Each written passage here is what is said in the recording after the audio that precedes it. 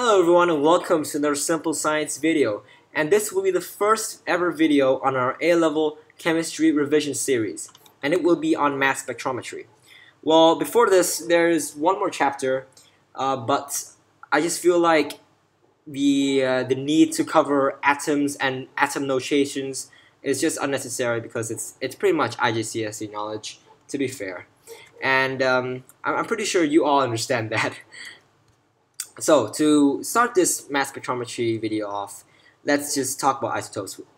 Elements in this world exist as natural isotopes, and the reason why it's important to understand this in mass spectrometry is that we're going to be dealing with samples, and what we want to do is to discover what isotopes are there within these samples, right? Okay, and to use to find these, we need to use a mass spectrometer. So this is what the basic idea of the mass spectrometer looks like.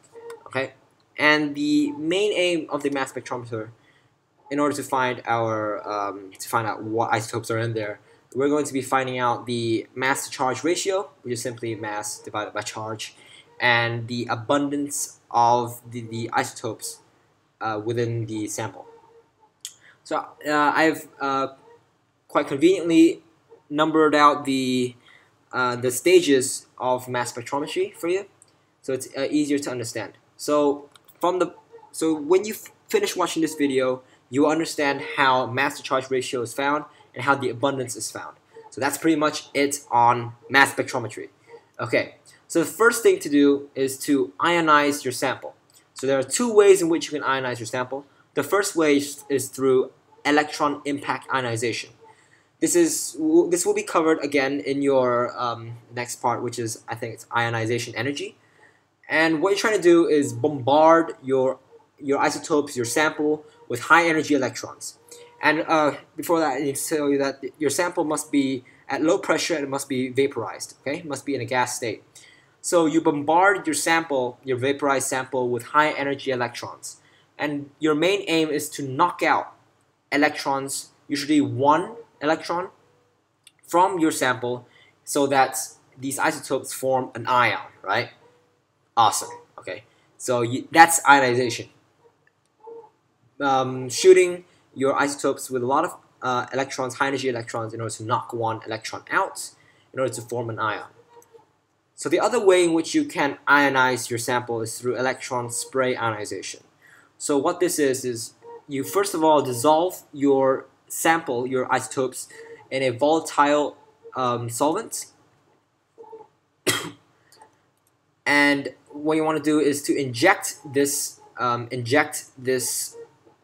sample, this dissolved sample, into your mass spectrometer, whereby it's going to pass through a high voltage needle, and at this stage it will gain a proton. So if I call my sample M, when it gains a proton, the product I'm going to label as MH+, and it is going to therefore have a positive charge now, and I'm going to keep it moving by moving it to a negative plate. So that's basically a simple moving positive ion, ionized. So the next stage, after you've ionized your ions, ionized your isotope, sorry, you're going to accelerate it. And you are going to accelerate it through an electric field. And through this stage, it is going to have the same kinetic energy no matter the size of the atom. This is because the kinetic energy gained when a charged particle passes through a constant electric field is equal to the charge multiplied by the electric field strength. Since they pass through the same electric field strength and they have the same charge from both ionizations, they're going to have the same kinetic energy. All right. So we know from physics that kinetic energy is equal to half mv squared, and the next step I'm going to do is to rearrange to get the speed, and we are going to see the relationship between speed and mass. So the next step is to have it drift through this region called the flight tube, which is basically a long tube whereby you can measure the time. Okay, before that, so we must understand that lighter ions will drift faster. So if you look at the equation, V is equal to the square root of 2 times by the kinetic energy over mass, we can see that a lower mass will result in a higher speed, right? And similarly, a heavier mass will result in a lower speed.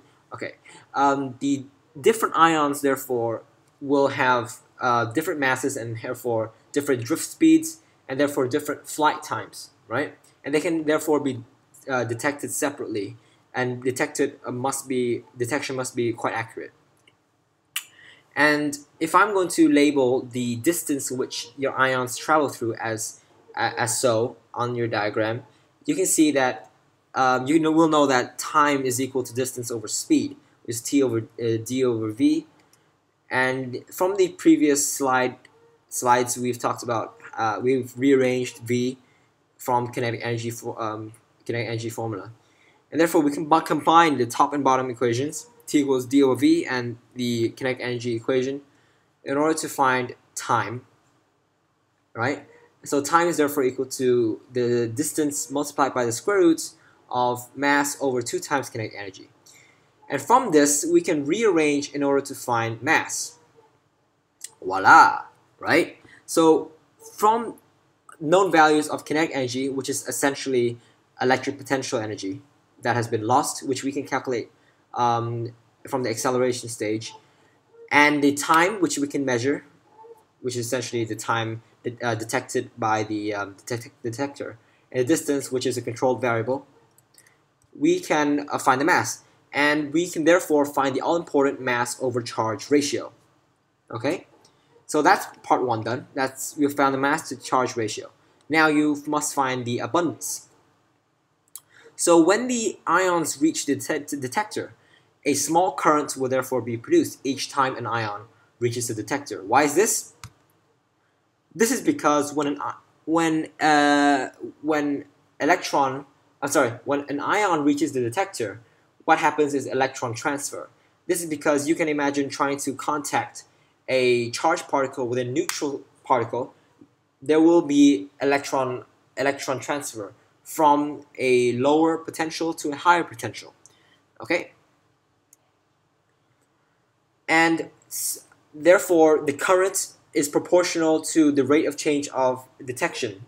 As you can imagine, the more ions colliding into your neutral surface, the more electron transfer will take place. So therefore, a greater current. So the current will give us indication of the rate of detection of the ions, and therefore, for each of the isotopes, we can find out the abundance of the isotopes as through the rate of detection, and the abundance there will therefore be relative, which is what we want. So relative to each other. So that's it. From our knowledge of from detecting the current, we can find out the abundance. So let's quickly summarize this video. The first things we need to do is to ionize our atoms, our isotopes, in order to get charged particles. So the ways in which we can do it are electron impact ionization and electrospray ionization. And the next stage is to accelerate it. So we pass our ionized atoms and isotopes into an electric field whereby they will accelerate with the same kinetic energy. And through derivations, we have found the mass-charge ratio with the following formula. And by detecting the current for each of the isotopes, we can therefore find the abundance of each of the isotopes relative to each other. So thank you very much for watching my video. I hoped I was able to help you, and I wish you all good luck on your exams.